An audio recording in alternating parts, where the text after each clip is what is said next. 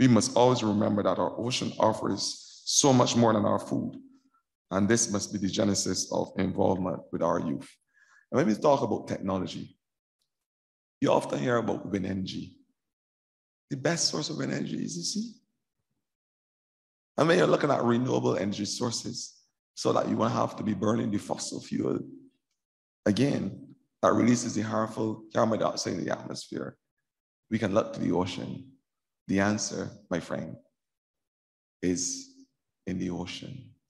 And if you want to acquiesce to the call of not only one planet, one ocean, and one Barbados, then all the players, the active players involved in the blue economy must now come forward and put their collective sinew to ensure that this dream and this noble cause is realized.